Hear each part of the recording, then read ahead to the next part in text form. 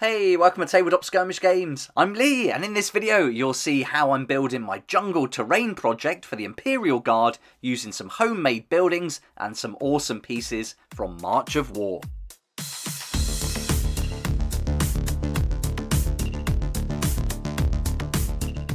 If you were following along with my Imperial Guard build, then I paused a little bit because I was waiting for that codex to come out. I really thought it would be out by now, but we're not going to get it until December. But now we have an actual date. I'm jumping back on and I'm preparing a terrain board, the jungle terrain scene that I've been planning for a while for my Catachans and the rest of the Imperial Guard to fight in. I was watching a couple of battle reports from Winter's SEO where he featured James from March of War, so I thought it'd be cool to reach out to James and see if he wanted me to feature some of his terrain in my Astra Militarum project. And he sent me some really cool stuff to look at. I'm really grateful for what he sent, and if you haven't seen that battle report, check it out. I'll put a link down below in the description and comments. Well worth watching. Brilliant battle reports. As well as links to Winter's SEO's YouTube channel, I'll put some links to March of War website and Facebook page so you can have a look at the full range of products. But here's the products that we're going to look at today. A huge bundle sent out by James, so thanks again for sending me these. They're going to look so cool on the battlefield. So in this video, I'll run through everything. We'll get it all opened up and have a close look at each piece. I'll show you how to prepare it, and then I'll show you what other terrain I'm building to go alongside it. And then I'll do another video later on where I get this painted as well, and then you can see the whole process now from start to finish. First up, we've got some ammo crates. We've got 2 packs of these, and you're going to get 3 pieces in there, all fully formed. And the good thing with this is you don't have to build any of it. It's already done for you. So it's just a case of preparing it, cleaning it up, and then getting it painted. So let's get it all out and we'll have a look at it. Now these are premium products, they're high detail resin casts, and they're already based and ready to go for your tabletop games. So James also does sculpts, casts and commission painting, so definitely check out his website and you can see some great stuff on there. But here we go, here's the little scatter pieces. They're also great to get a little bit of cover from maybe, but certainly, you know, you're not going to get completely hidden by these, but they're great to feature and really brings a battlefield to life. I think alongside the buildings you'll see later on in the video, these are really going to give me the detail I need to put across a jungle base.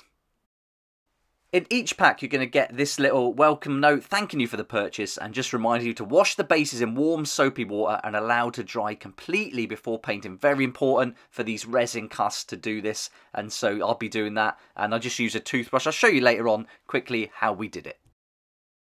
Next, we've got some junkyard tire barricades. So these are really cool. If you like Kill Team and Orcs, this might be good to fit in with them, but it's certainly going to work with the Imperial Guard as well. We've got some kind of workshop situation going on. We're going to be fixing the vehicles. So yeah, I think these will match really nicely. And they can also go outside the base as if some like impromptu barricades amongst the trees just to stop those hordes of Tyranids or Orcs coming in and attacking the base in full.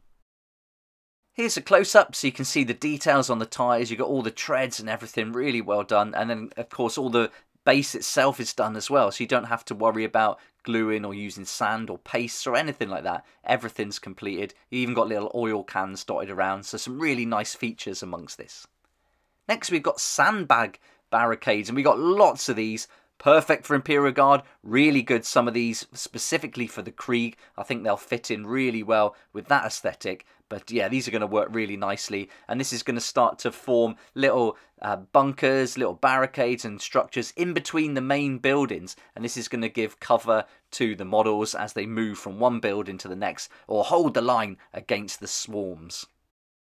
So here it's all organised now. You can see we've got some that are straight pieces. We've got the barricades and the ammo crates, some little L shapes so you can make some little boxes and stuff to put your models in. So that's really cool. And then we've got on the other side some details with the handles and a nice skull and Aquila. Then we've got this one which is mostly sandbags with some little mini ammo crates. And then this wheel here which really fits in with the Krieg, I think. You could imagine that on one of their guns. And then some smaller ones here. So you can put these together, link them up into all different shapes, and you can really cover a large area with these. Let's get up close and have a look so you can see really nice detail on the cast. You've got the large artillery shells, you've got weapons dotted around, ammo crates, So really cool pieces. I think these are going to be great when they're painted, and all the textures there. So literally for me, it's going to be prime, contrast paint, dry brush, and we're good to go. Check out these chunky beasts. These are probably my favourite pieces. It was so cool to get these. I didn't know what James was sending, so it was really exciting to unpack it and see all this good stuff in here.